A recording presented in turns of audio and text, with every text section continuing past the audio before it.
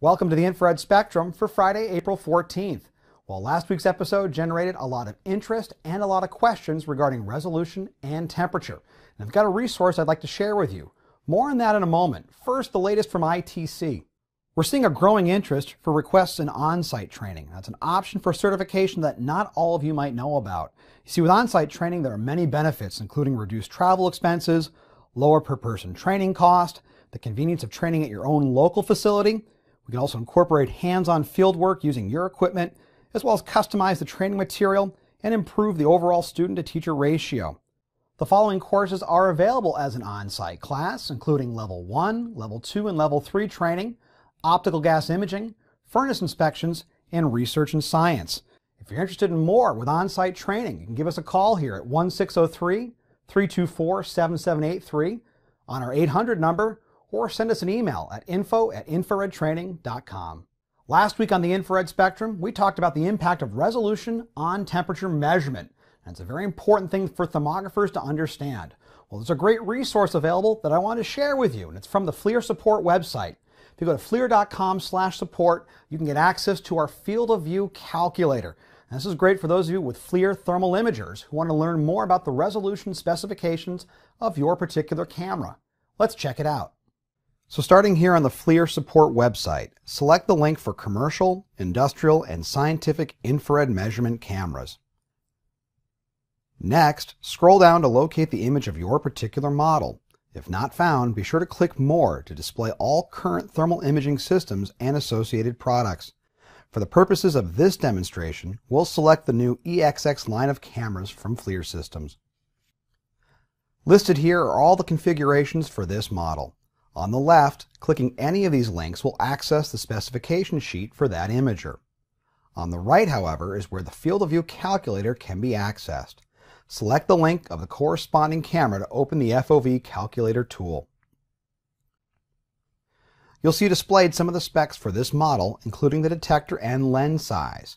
And remember, from the last episode, resolution is really a function of both parameters.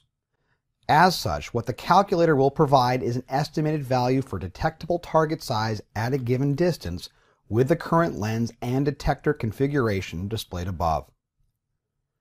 Under the Other Distances field, select what units you would like to use.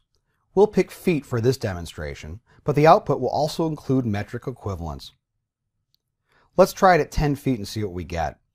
Type in the value and select Calculate. Now for this configuration, a FLIR E75, which is a 320 by 240 focal plane array with a 24-degree lens, standing at 10 feet away, my HFOV, or horizontal field of view, is 4.22 feet. That's how far across I'm seeing displayed in my field of view, or what's essentially on my screen. The VFOV, or vertical field of view, is 3.17 feet. It's the IFOV, however, the instantaneous field of view, which is the resolution value we are seeking. It's important to note that this is strictly for detection. MFOV, or measurement field of view, is not provided. To get an estimate of what your MFOV might be, it's about 3 to 4 times the IFOV, depending on the type of camera that you're using. Of course, this doesn't account for issues of emissivity and other object parameters, but for spot size ratio, this field of view calculator is a great tool for thermographers to use so they can better understand the resolution capabilities of their thermal imager. And remember, it's not just the field of view calculator. We have a variety of other resources available online, including our social media feeds with ITC.